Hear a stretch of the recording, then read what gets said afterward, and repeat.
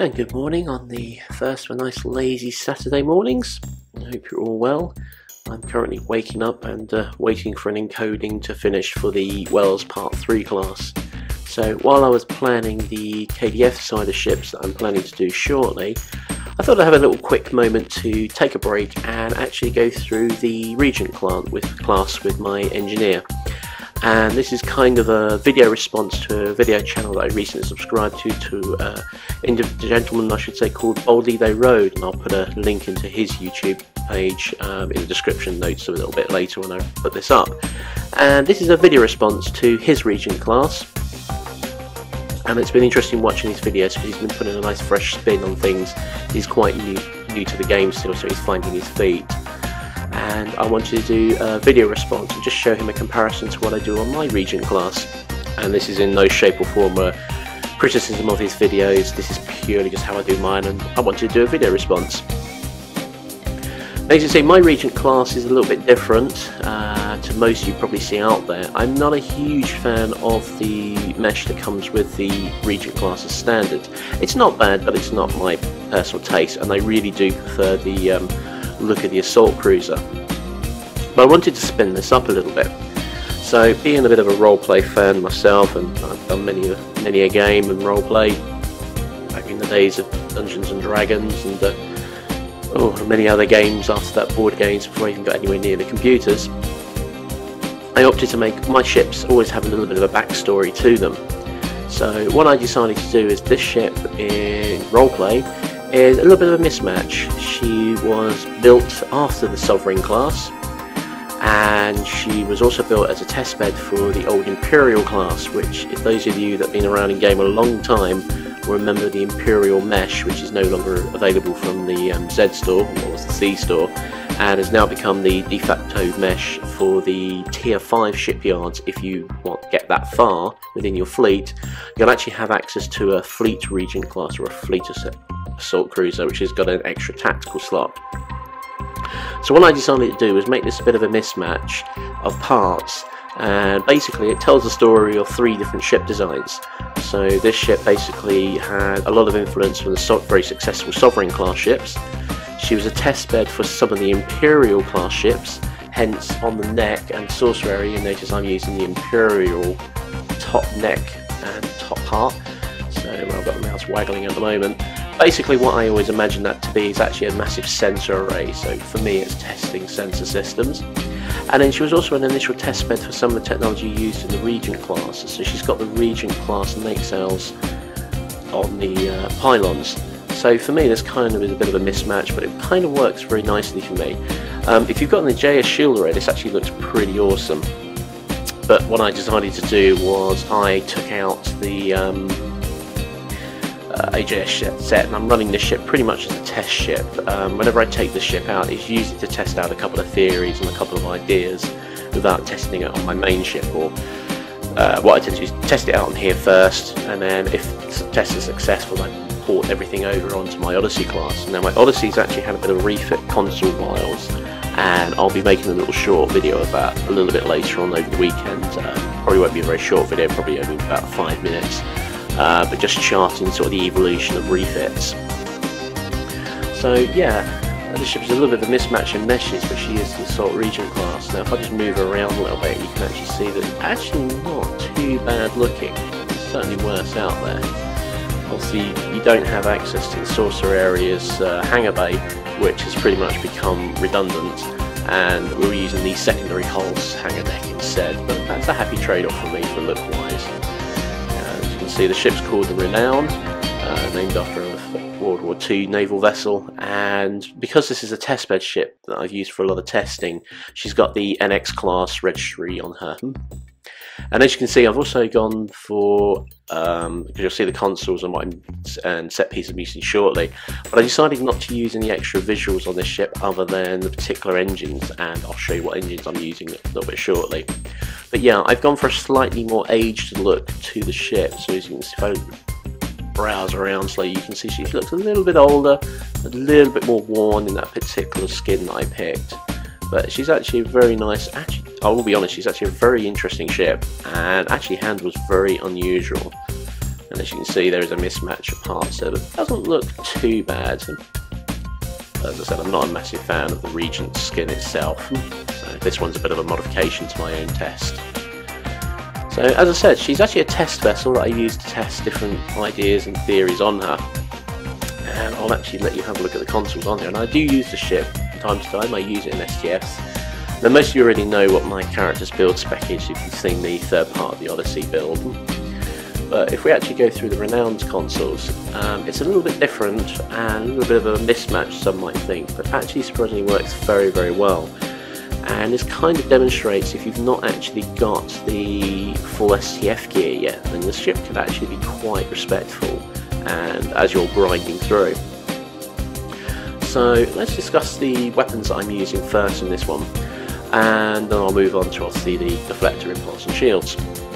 Now, weapon-wise, because of what you probably can see already, but the choice of deflector and engines that I've used, I've actually gone Polarons on this ship, and I've not got around yet to picking up the fleet weapons, mainly because I'm also actually one of the founding members of our fleet, one of 3, and as such I tend to be the last to pick up fleet weapons. I tend to sort of obviously help contribute to the projects and let other people get hold of them before I do so. That's just kind of a little bit of who I am really, so I don't like to ever look like I'm taking advantage.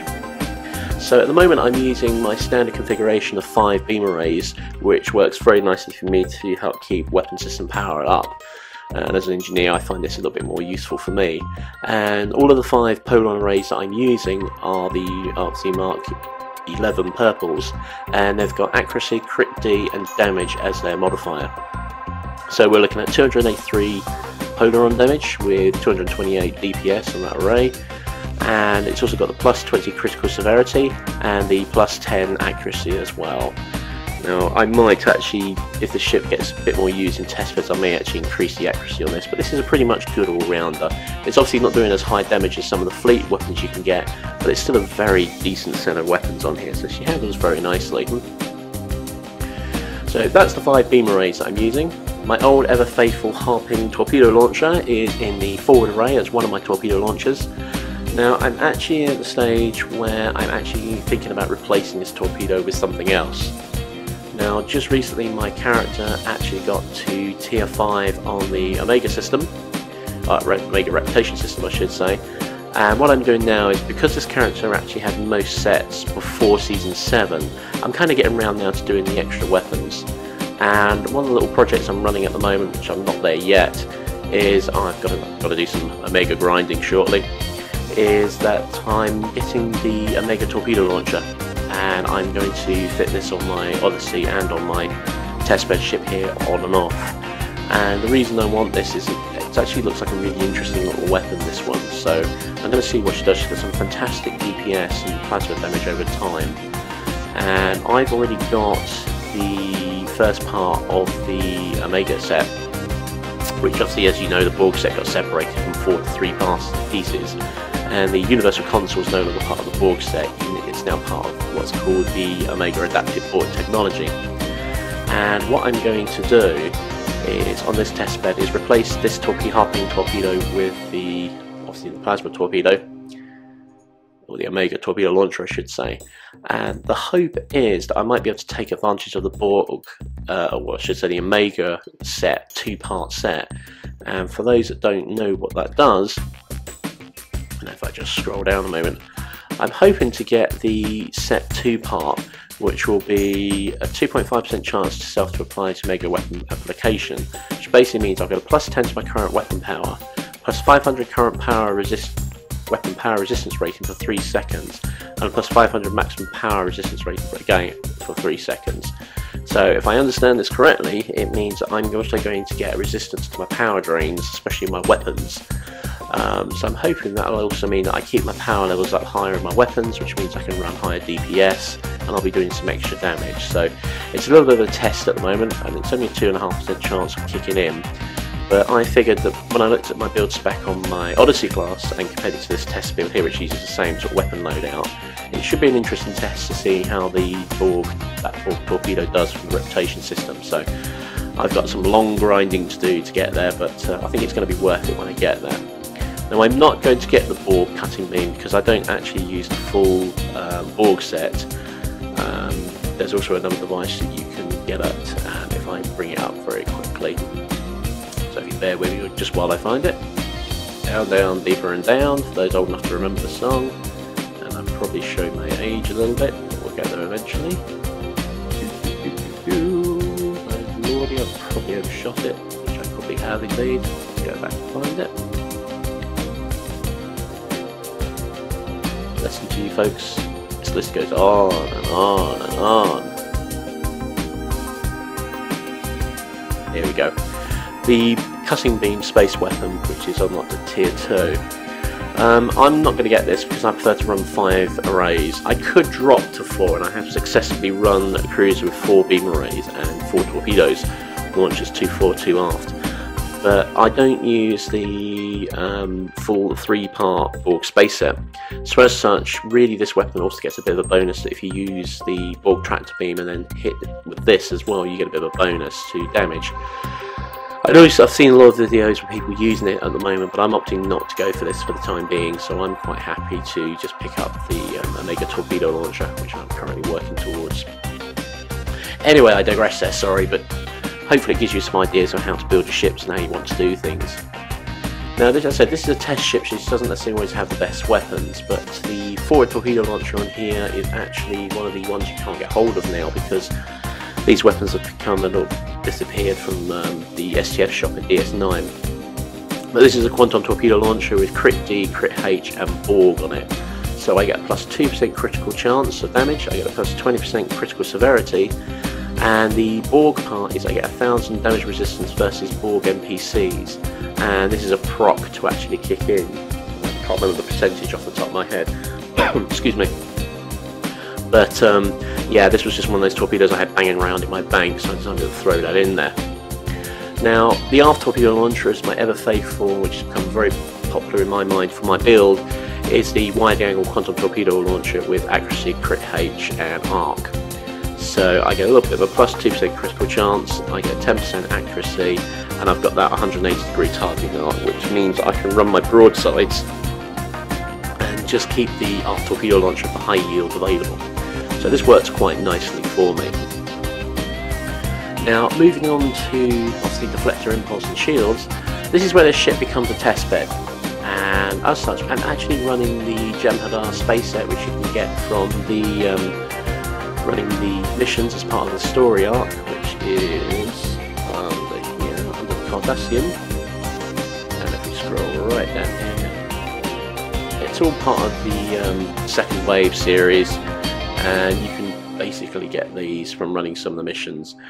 You can get the shield array you can get from it is from Boldeo Road. I won't hit the replay button now because you'll hear all the dialogue text in the background. That gets you the shield, and then if you run Operation Gamma twice, you can pick up the deflector and the impulse engine. Now, something else to note is that you can also now upgrade this equipment through the Lobby store. They've released a update that you can buy to update the kit to Mark 12 status purples.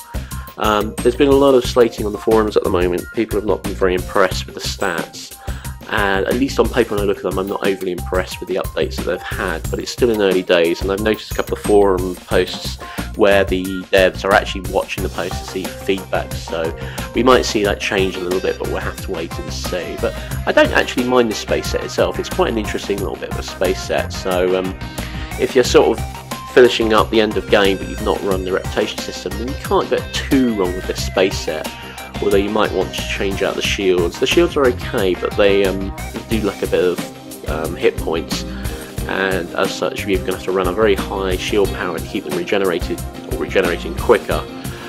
What I would probably do is go for 2-part of it and then pick a shield of your choice. Back in the day I would have probably recommended the covariant shield array for cruisers, but times have changed a little bit and the covariants don't always seem as best on cruisers as they used to. They certainly soak up a fantastic amount of alpha damage if you get alpha striked, but with the advent of the Mako shield, that's kind of set the benchmark for pretty much for all cruisers or any ships in general within the Federation fleet side. So I would probably recommend picking up a resilient shield array, either from your fleet store, those ones are fantastic if you can get them, or just pick up a resilient shield in general and see if you can get something like cap on it, or regeneration, so that you get a better regeneration rate on them as well. With resilience you get 5% absorption and 5% bleed through, so 5% of the damage gets soaked up into your shields and the other 5% actually hits your hull. And as I said, I'm a former covariant shield man, but I've been pretty much converted over to resilience, so as I said, you might want to go for resilient shield because the Mako shields itself are resilient anyway. And I'm actually running resilient on this one, which I'll come into in a moment. But yeah, if you can't afford yet to pick up a fleet shield, for example, and you haven't run the reputation to pick up a Mako shield, then just pick up a standard resilient shield. Try and get the best one you can for the mark. Look for something with cap in it, and look for something maybe with regeneration for the shields as well. Anyway, moving on back to the deflector where we were. I'm running the Gem Hunt Deflect Edition. This purely is kind of a test measure. This is quite a useful little set, really, when you think about what the devs were trying to do with it. You get a plus 1% Starship stealth detection, which is quite useful for stealth ship picking up ships that are under stealth. So it's not bad. I'm not 100% sure if it procs well enough or not, but it's not bad really. It's if you understand the story behind the Gemini, if you watch any of the Deep Space Nine series, you can see what they were going for. The Gemini seemed to have no problem ever picking up the Defiant when she was under cloak. Now the other parts you get with this is you get a plus 24.4 to your Starship flow capacitors. So this actually when you think about it, starts to look quite useful for a science vessel, for example. Because flow capacitors is basically what you use, it's a skill that you use to drain weapon systems, or it's a skill that actually affects drain. So if I bring up my character a moment, and I'll bring up this description for the flow capacitors. Basically, as it says in the description, the skill improves your Starship shield and energy drain abilities. So in a science vessel, if you're getting towards the end of the game, or got to the end of the game, but not gone through, I said, the rep system, then actually you're getting a bonus to your flow capacity. So on a science ship, this actually works quite nicely, but on a cruiser it doesn't work too badly either. I don't on this particular build at the moment, as I said, she's only a test ship, but I could run, if I was spec this tuning flow capacitors, I could use this to drain target shield, so quite useful that one, depending on if you want to use that skill or not. The other thing you get with this is a plus 24.42 Starship inertial dampeners. So for those of you that don't remember, or if you just caught this video for the first time, the inertial dampeners is basically a skill that grants you your resistance to hold and disables and repels and tractor effects. So it's another way of, basically it's a skill that stops you from being held, which is always good to have. So again, that's not bad for a deflector. And then you get a plus 24 to the Starship Graviton generators, where if you're a science toon, this works really, really well because you're going to use Graviton generators. And additionally, you get the plus 24.4 to Starship countermeasures. So if you're using things like Jam, Sensor Array, again as a science toon, again it's quite a useful ability. So it's definitely worth grabbing. And then moving on from there to the Impulse engines. Now at the moment, these engines are pretty good. They're efficient actually at low power levels, but I run a slightly lower. I actually run over 50 on my power, so really what I ought to do is turn down my engine power, but this is working quite nicely for me. And what it does, it's a very interesting engine. You basically get a relatively decent flight speed, a plus 16.8. You get what is at the moment one of the best turn rates as well. This engine actually gives you an extra boost to your turn rate. I think, unless I'm happy to be corrected, it actually gives you the best plus flight turn rate of any engine at the moment in game. So you might consider this engine on, say, like an exploration class vessel, a Galaxy, to help it turn, or even the Galaxy X, or even the Odyssey. This is an engine that you could actually consider maybe putting on it. You might consider maybe running the Mako shields and the Mako deflector, and maybe run the Gemini engines to give you an extra bonus to your turn. It's a choice, it's just a thought out there. As I said, this is my test build ship, so I run this for testing. Now the other thing you get with this is a plus 2.5 weapon power bonus, or at least on this ship, that's what I get on here, so I get a bonus to my weapons. And if you're running the other bonus you get is if you're running your weapon systems on a lower setting, so say for example you're putting more power into auxiliary and you're reducing your weapon power as compensation, you get a bonus to your weapon power here, and it increases at low weapon power. So basically, if I reduce my weapon power setting now, I'd actually start getting an additional bonus to my weapon systems. So this engine could actually work really nice in a science ship. So something to bear in mind there for you folks. I mean, I know a lot of people are not a fan of the Gemini Space set, but it does have its charms. If you just look at it, there's actually a surprising amount of little bits of usefulness that come in there. Now, as I said, I'm maybe running the 2-part set, and I'll move on to the shields, and then I'll explain why I'm maybe running 2-part.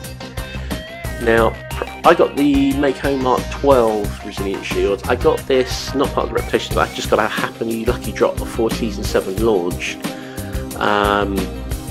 which was quite a lucky one, and I happened to get a Mark 12 shield array. Now, I don't run it on my Operations Odyssey because obviously you have to have the same mark to get the whole 3-part bonus set. So on this occasion, I'm running the Mark on Make 12s on here. But as I said, you could just run a standard Resilient Shield. Just make sure you look for something with cap and hopefully shield regeneration as well, just to help bring the shields back up quickly.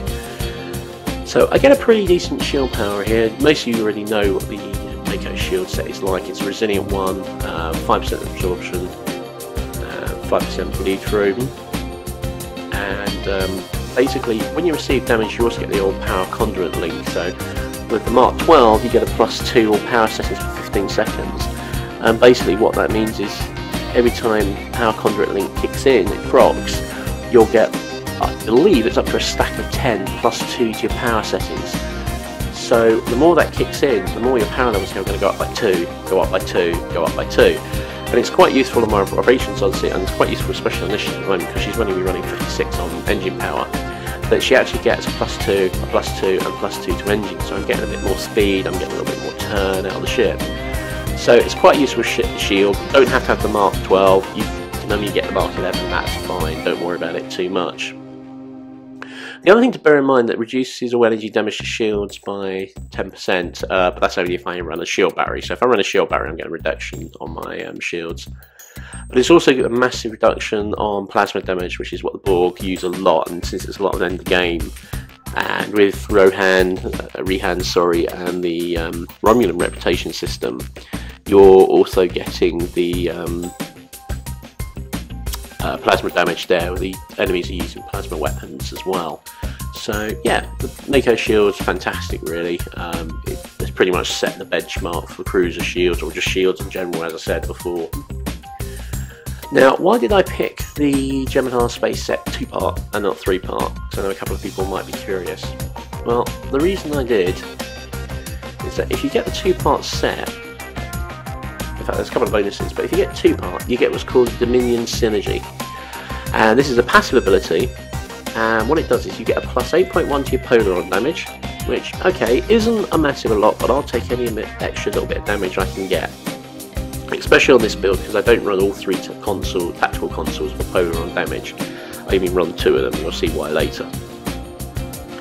So, yep, you get the +8.1 Polaron damage, and then with the Dominion Synergy, you also get a +16.2 to your Starship Power Insulators, which basically means this is a possibility of reduction to the amount of weapon drain, or any drain of your subsystems that you might come across. So if someone's using, say, drain shield,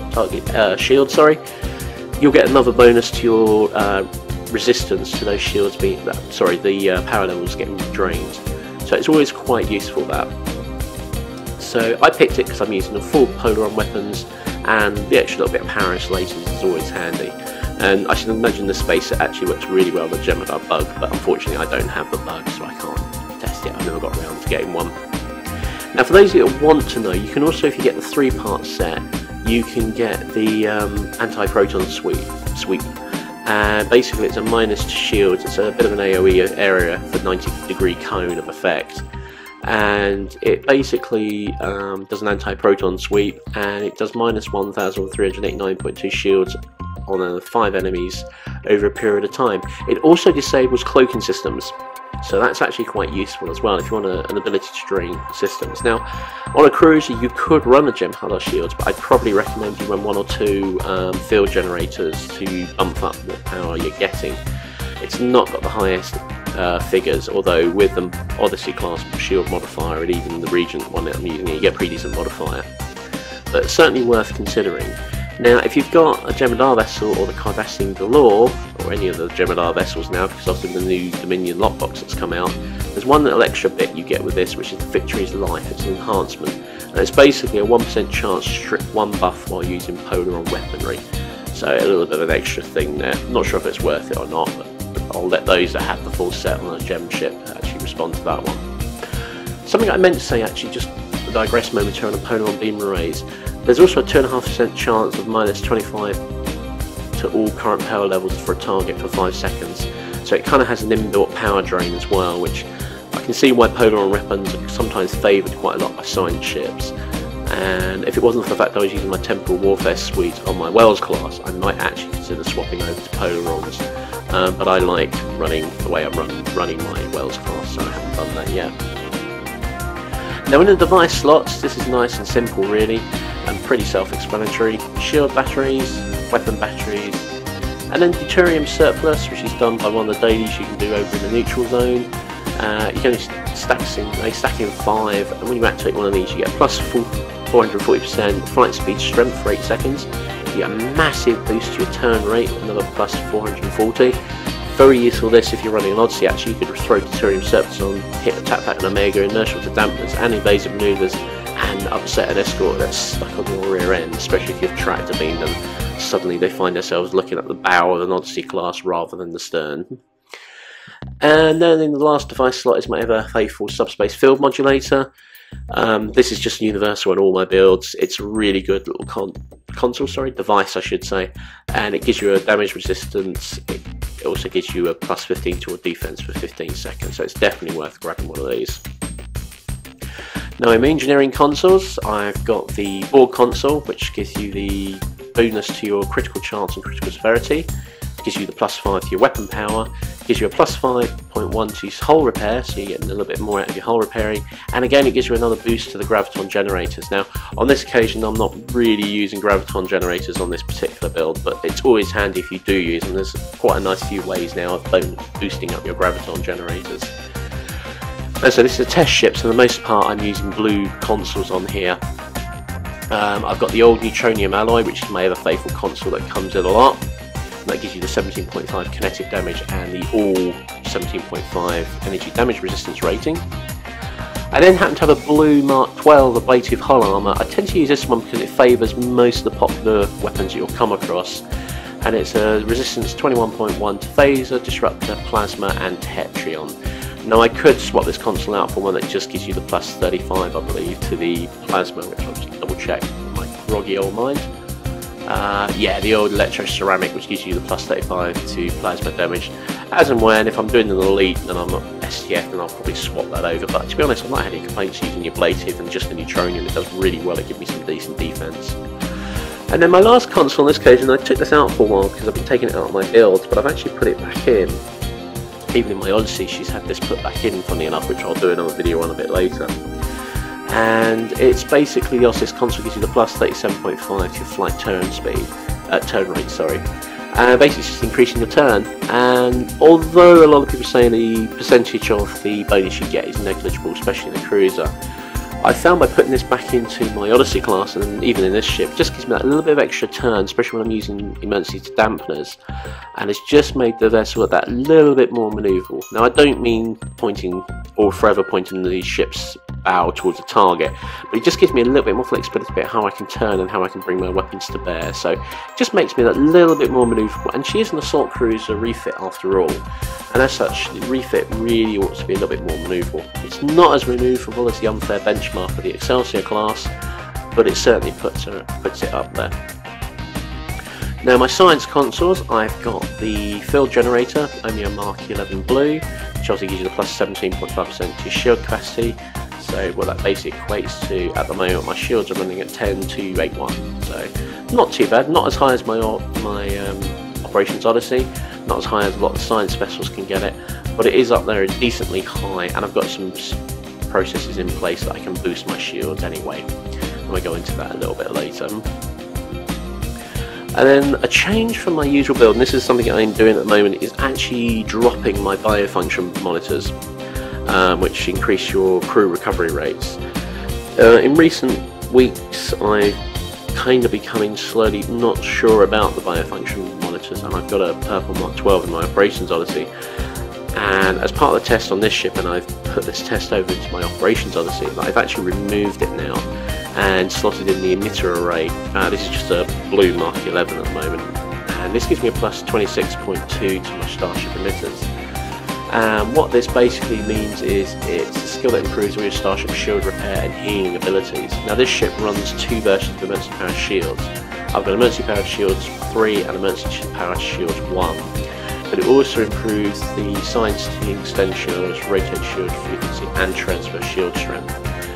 Now this has been a test that's actually been working quite well for me, and I have migrated this over to my Operations Odyssey, which happens to have a purple that I marked Mark 11, which happens to go up cheap on the exchange. And as such has increased my healing abilities and my shields. Now those that know my Operations class know I only run immense power shields and transfer shield strength. And I found that on this ship it doesn't have quite the same modifiers as my Operations Odyssey, but I'm still getting some very good numbers now for my shield regeneration, even with emergency powered shield 1 and even with transfer shield strength. Now the Ops Odyssey comes out better transfer shield strength numbers, but the numbers here are still respectful. So I've swapped it over and it's been giving me some pretty decent extra bonuses to my shield repair. And before I started making this video, I took my Operations Odyssey out for a test drive in just a normal STF and actually didn't miss my biofunction monitor buds at all.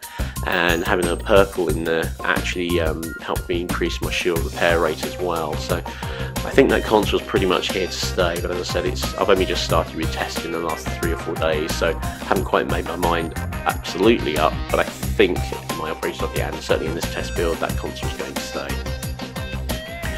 Now moving on to the tactical side of things, I've got 2 blue Mark 11 Polaron phase modulators, which are basically the plus 26.2 to your Polaron damage. Now in an ideal world I would have put 3 in here, but what I wanted to do is I wanted to put an little extra console in here. Now it's one of the universal ones you can pick up. Now, this is originally from the KDF side, and those of you that can get the lot boxes, or if you just look on the exchange, you can find these now on the exchange to pick up. And this is the universal theta radiation vents, and basically this is jet warp plasma, for want of a better word. It's an AOE effect, it's a dot, and it's basically ejects a theta radiation cloud or a warp plasma behind you, and it's minus 2.4% crew every second. It's a 4,720 perception, a minus. It's also a minus 70.4 to all shields every second. And it's also a minus 50 to turn rate and a minus 50 for impulse speeds. Now this ship is very manoeuvrable, and as such I can, unlike my Odyssey where I don't favour it, I do favour it here on this particular ship because she's manoeuvrable enough to use it. And it's not uncommon for me to unleash the best of the equivalent of an alpha attack that I can muster, and then as I run over the target I drop this on top of them, turn to give them a full broadside, and I usually would probably be either using beam overload still or at least high yield on them. And again I may swap things over a little bit, and what I might do, as it's still a test, is I could actually swap and have 3 beam arrays forward and have 2 torpedo launchers aft. And I should imagine a Tricolbot at the stern, or a mine, or even the Borg Omega torpedo might be quite nice in this particular build, but it's still early days yet. But it's certainly going to upset someone when it runs over the target. It's definitely going to upset their day. Now then, that's pretty much the set pieces that I'm using in this test bed. I suppose I ought to really go over the bridge officer abilities that I'm using in this one.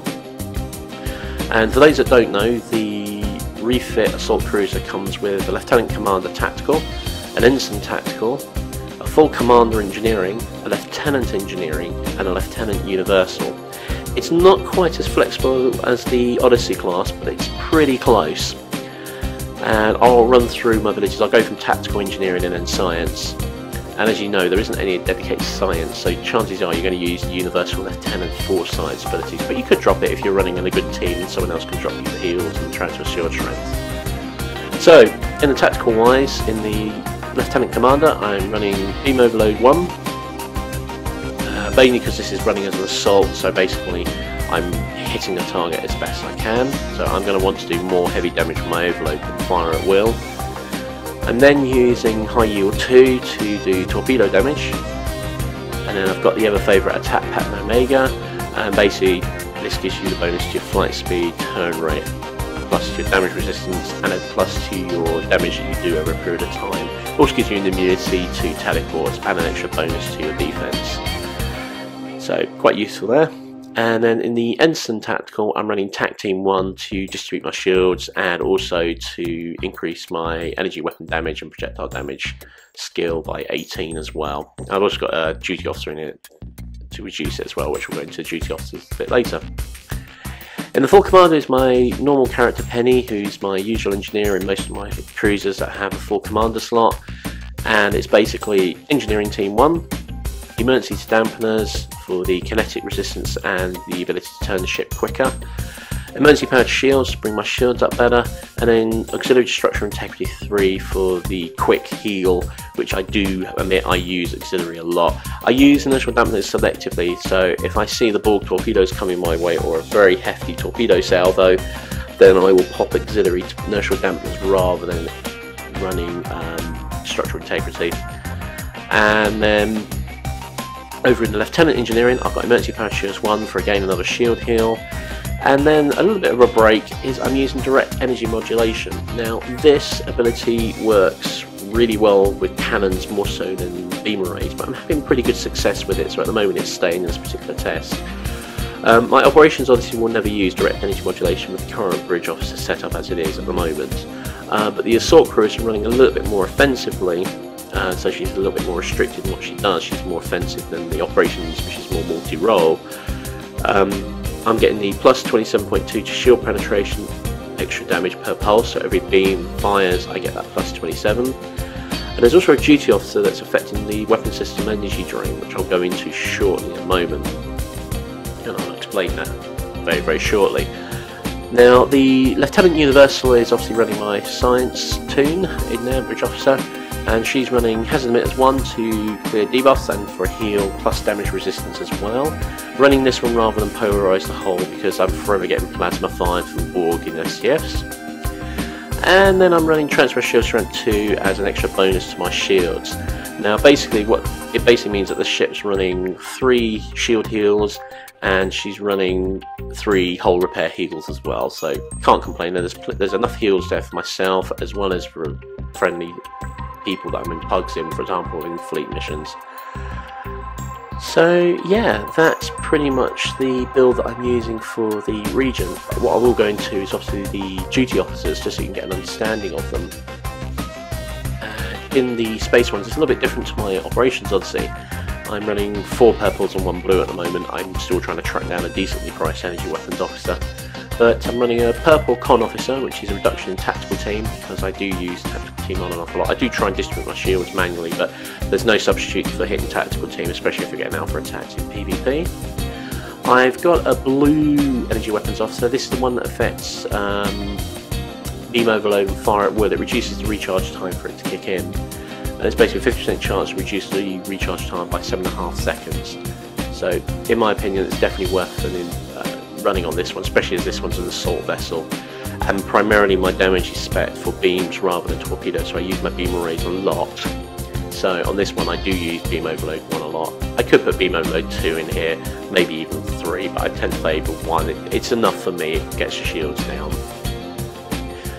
Then I'm running a damage control engineer, a purple, and he's basically a 35% chance of reducing reduction time to emergency powered subsystems, so it's basically 35% chance to reduce the time that emergency powered shields kicks in. And I'm running 1 maintenance engineer, which is basically reduces the time for engineering team by 8 seconds, and it also gives me obviously the plus 10 Starship hull repair for 15 seconds. And then last but by no means least, I'm running a purple systems engineer. Now the reason I'm running this is that this particular duty officer gives you a reduction in the weapons subsystem energy drain for 8 seconds when you use direct energy modulation. So when I'm using beam overload, if I don't have nadon inversion or EPS transfer off running, but I may have a battery, what I will do is I will pop direct energy modulation and then hit beam overload, so that, and I get a 200 resistance to my weapon system drain for 8 seconds. So my weapons are going to be drained a lot less for 8 seconds, and that's enough to hit a beam overload. And with a combination of a battery or nadon inversion or EPS transfer, it boosts all my weapons. That one's a resistance drain, so it reduces the drain on all subsystems. It basically means I keep my weapons at a higher power level, so they're doing more damage. Very useful one. This is also a really good one if you're running a cannon build, although cannons don't drain anywhere near as much power as beam arrays. But if you are running them on not beam overload, but rapid fire, then you might want to consider using DM and slotting that particular duty officer into position as part of your space set. And most of my set is pretty much I can come and go with a lot of these.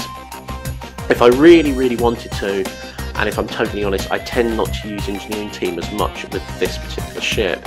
And I could probably drop the maintenance engineer and put my ever faithful maintenance engineer in that does the extras if I use batteries. So say for example if I used a battery, it would give me the 10% increase in damage for 10 seconds. If I use a shield, it would give me damage resistance for 10% for 10 seconds.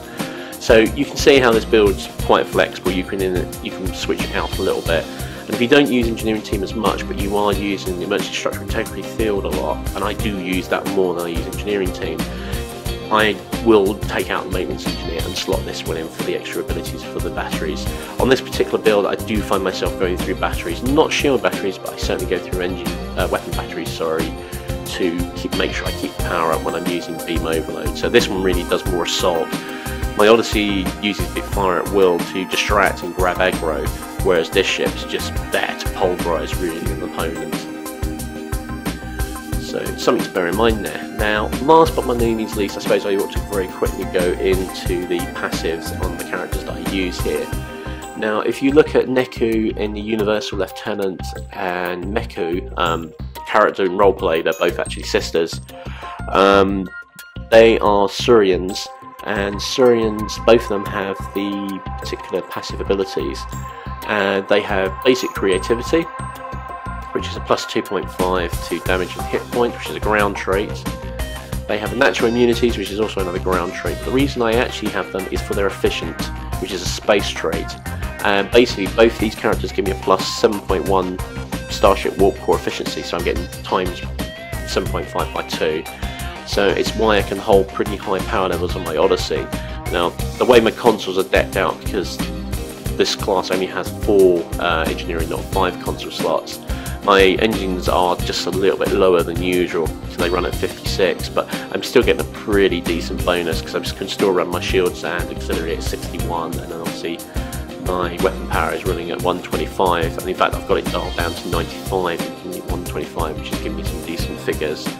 So that works quite nicely on this particular build. So that's my choice in those two.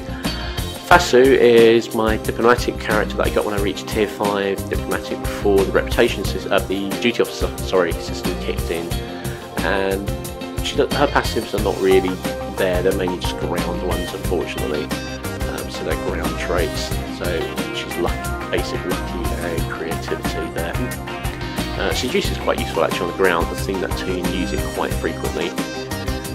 Seductive is also quite useful as well. Now, Penny is a unique Borg officer, and she's got some unique traits, and these are unfortunately ground traits, but they are quite useful, she does actually use them now. One of the other things is she's also efficient, so again I've now got 3 lots of 7.5 Starship Warp Core efficiency, so I'm squeezing absolutely the maximum amount of power I can out of my Warp Core with my particular build. Now I know my skills on my character on this engineering team, they are not the absolute best on Warp Core efficiency and Warp Core potential, but they've both got 6 points invested in them, so I'm getting some decent figures out of them. So that's those, and just last but no means least we'll go through Stu, who's the android as one of the veteran rewards, and his traits are not pretty much on ground unfortunately, but I'll let you just have a quick look at them, you can see them, ground abilities, which is a shame. It'd be nice to have seen a space ability there, but I wanted just to put the android in there. I wanted to put him somewhere and I was trying to work out where, and I thought, well actually with direct energy modulation and most powered shields is not a bad idea. I could put a human in there for the leadership that adds to the whole regeneration, but I certainly just go for this one. It's more for character story wise really. So yeah, that's pretty much my build for the Assault Cruiser Refit, the Regent. This is what I use on this one, and it works very effectively. And it's surprising how good this ship is actually. As I said, the bridge officer layout is not as flexible as the Operations Odyssey, but if you want to run more offensively, then you might consider this ship. although I suspect that a lot of people would probably go for the Excelsior, especially the Fleet one.